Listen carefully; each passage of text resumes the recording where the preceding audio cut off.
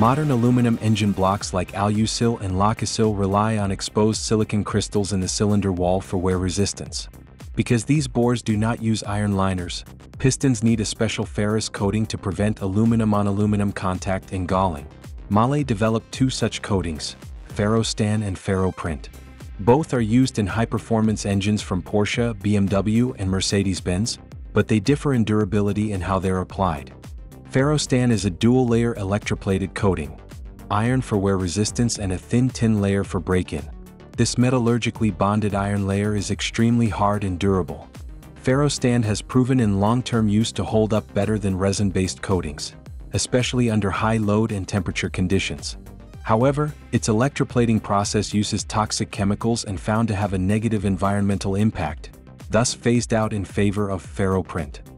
Ferroprint uses stainless steel particles suspended in a polymer resin, screen-printed or sprayed onto the piston skirt, then cured.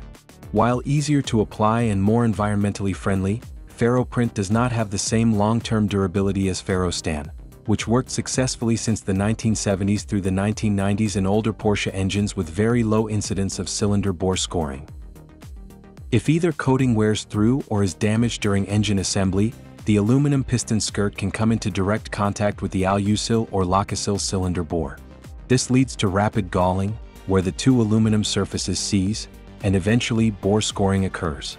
Once that happens, the engine block may need to be bored and sleeved, or replaced entirely.